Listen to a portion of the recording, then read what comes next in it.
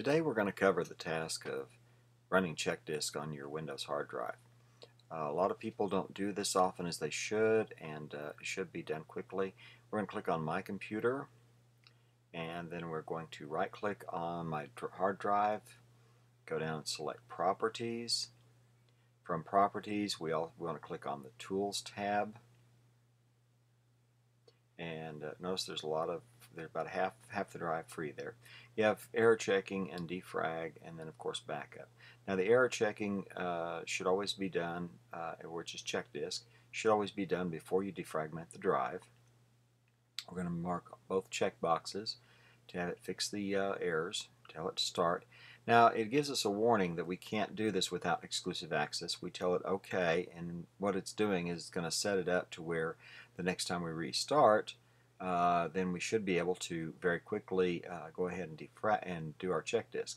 Our Checkdisk now will run upon reboot, and you'll notice that it has to go through a complete shutdown. Checkdisk has to have exclusive access. Also, it runs primarily in a DOS environment, so you're going to have to wait for it to reboot. What I've done here is I've cut out some chunks of time in the video so that you don't have to sit there and wait.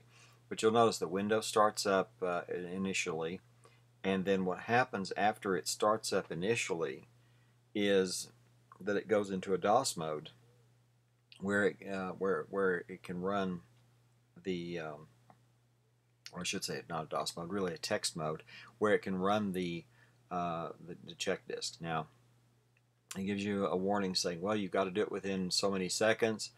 In this case, we're not going to worry about it. We're going to go ahead and let it run. And the first couple of tests usually go pretty fast, so I've actually got those real time. Whenever you get to the other tests, some of them have to be done without real time, and so I've done that. So what I've done is I've done some compression here to make your life a little easier. But as I said, you always want to run Checkdisk before you defragment your drive. If you do it the other way around, you may lose data, especially if there's some directory damage. That's what Checkdisk does. It fixes your directory, makes sure that your hard drive is healthy. So that's what you're doing. If you're telling it you want to do the complete run, which is what I did with those two check boxes. Now it's going through. You're going to notice we're going to go from like 1 or 2% on 4 of 5 to 99%. A real quick jump. It doesn't normally do that. Normally that one takes a good 5-10 minutes, maybe even longer. Step 5 of 5, also I've compressed it a little bit. You'll jump from just a few percent to way up there as far as completion. The idea is that I don't want you to have to sit here for 22 minutes, which is what this actually took real time to do this. But the important thing is, remember, do the Checkdisk and you'll be a lot happier.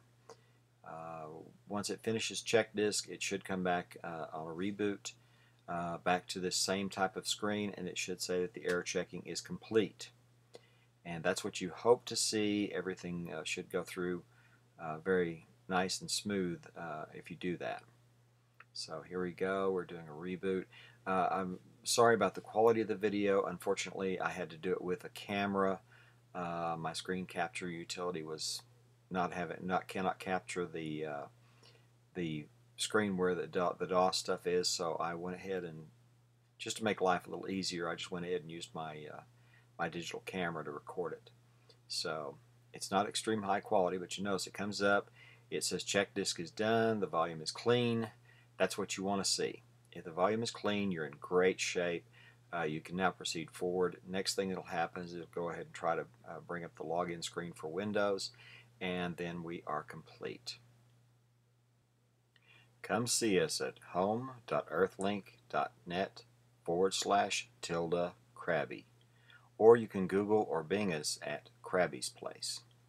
Thank you for watching, and have a great day.